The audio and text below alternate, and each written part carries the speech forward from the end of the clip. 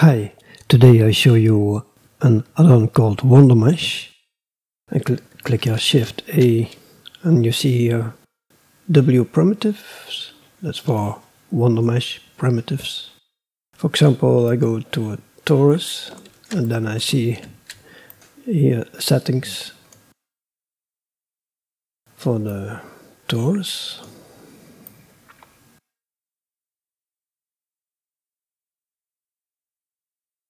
And I can also change them here.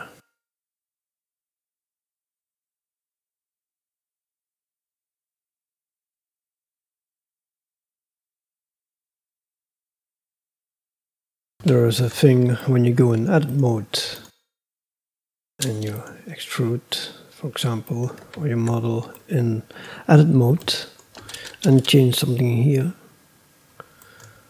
and then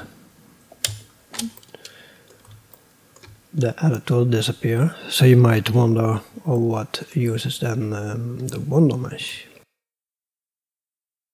What I found, for example, I have here two cubes. This is a normal cube. This, you can see it here. This is a regular mesh, and this one is a Wonder Mesh. On both of them, I added the bevel modifier, the same one, same kind of bevel. If I'm going to scale,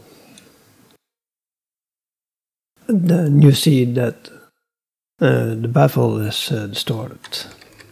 Also, with the Wonder Mesh, but I can go over here and I can change this, and now the bevel is not distorted.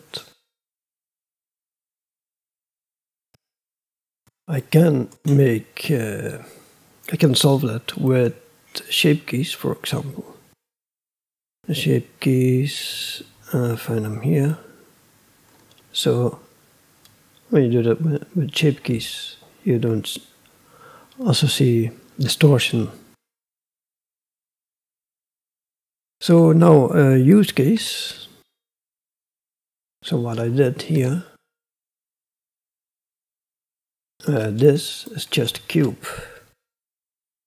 So I have here a stack of modifiers. I will turn them off. So this is a Wonder Mesh cube. So I can change this, etc. So the first modifier, in this case, there's a cast. Then I smooth it, remesh. Then simple deform, and in this case that's bent. Then I add a bevel modifier, and then weight normal. If I go now over here and I change parameters over here,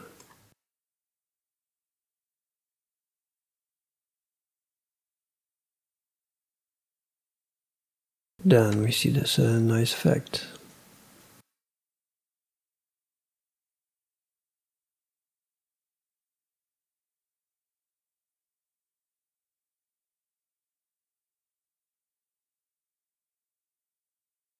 So I think that's pretty interesting then. And you can save them in, let's say, make a new file. Then you can save them in your favorite asset manager. For example, this one.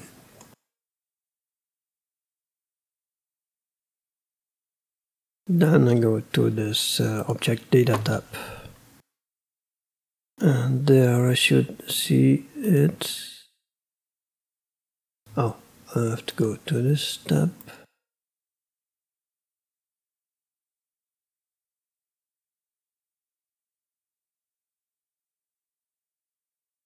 So that's it. Thank you for watching.